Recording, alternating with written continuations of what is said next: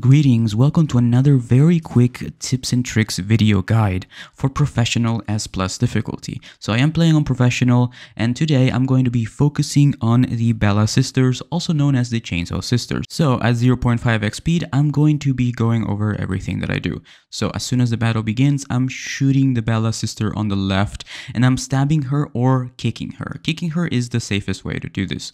Same thing, as soon as I come out of the animation, I take out the one on the right and stab her with my knife. Any knife works, but I prefer the combat knife or the primal knife. Same thing, as soon as we come out of the animation, we stun the other one. It should take about 5+ bullets, and then stab her again. And then the other one, as soon as I come out of the animation, I do the same thing, shoot her in the head so she turns around and I can stab her in the back like this, and that should kill her.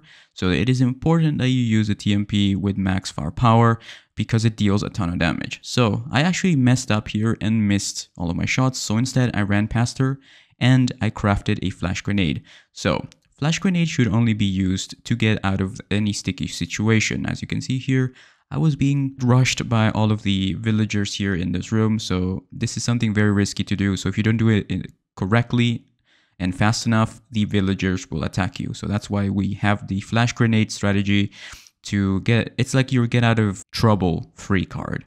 And as soon as we stun the last Bella sister, we're just gonna stab her. And if the other one's still around, you can do the same exact thing because the flash grenade should stun both of them. And that is my strategy on how to take them out. Now let's check it out in regular speed. As soon as the battle starts, I like to stun the one on the left by shooting her in the face and then knifing her.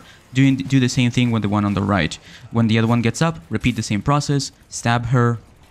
And when the other one gets up, repeat again, stun her and stab her. It should take 2 to 3 stabs with some TMP or shotgun if you prefer, but I prefer the TMP. If this one survives, make sure you have a flash grenade. So if we run into the worst case scenario, which is what I'm showing you here, the ganados will flood into this cabin. So instead, we're going to use a flash grenade and use the same method of stabbing them in the back. As you can see here, I am using the primal knife, but you can do this with any knife, even the kitchen knives, if you have enough. And that is it. That's how I take out the Chainsaw sisters. Remember, my TMP was fully upgraded and it had 50 ammo capacity.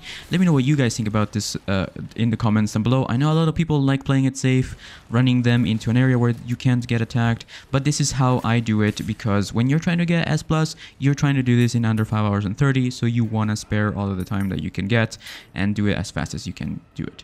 If you haven't already, please consider subscribing, leave a like on this video if you enjoyed it, and comment down below. I read all of my comments, and I'll see you next time. Bye bye.